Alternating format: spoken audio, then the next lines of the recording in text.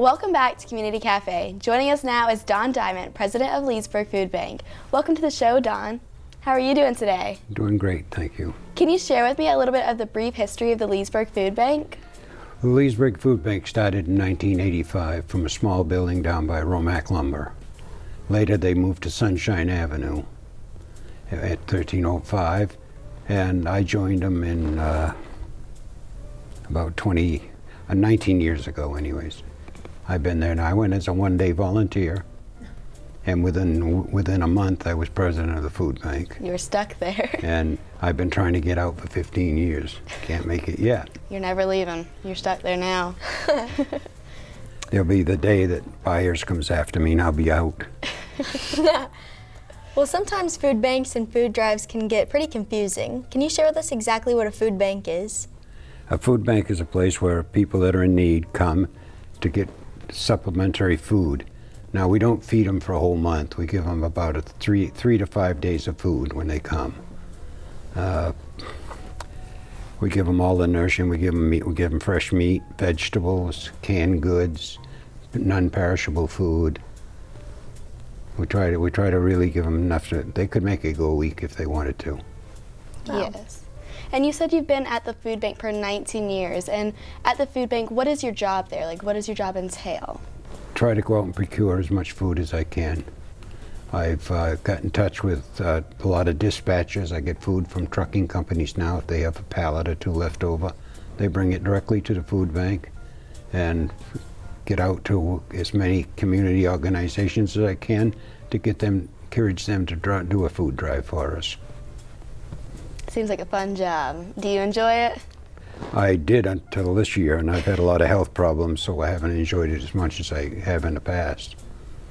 But every time I ask them to find somebody else, they say, no, you're doing all right. Well, what are some of the specific needs of the food bank right now, and what community organizations would you say you work with? Well, the most need right now in our stock, I probably have enough food on the shelves to go about 3 weeks.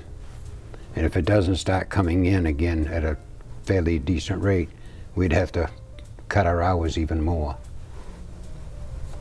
And like I say, my job is to go out and try to get people to do it. We have Publix is a great supporter of the Leesburg Food Bank, and there are many others, too many to really name off, but there are a lot of nice people out there, especially our retirement communities in the area. They do a great job.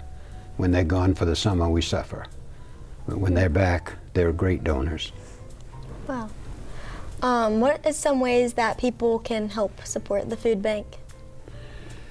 They can support the food bank with cash donations, or they can have food drives. Yeah. We can buy a lot of the different food that we need, probably cheaper than you could buy it. That's true. Right? Mm-hmm. Well, thanks, Don. I look forward to working with you in the Miss Leesburg Annual Food Drive. We're going to be collecting food all February and then delivering it to you. Well, this project is important to me because the first time that I went to the food bank over spring break, it was really important to me to see how everybody just worked together, and that was inspiring to see how well they made it a smooth operation. Well, we thank you very much for that, and we like having the young people come to the food bank because they get a better idea of what goes on at a food bank and the need for people to help us.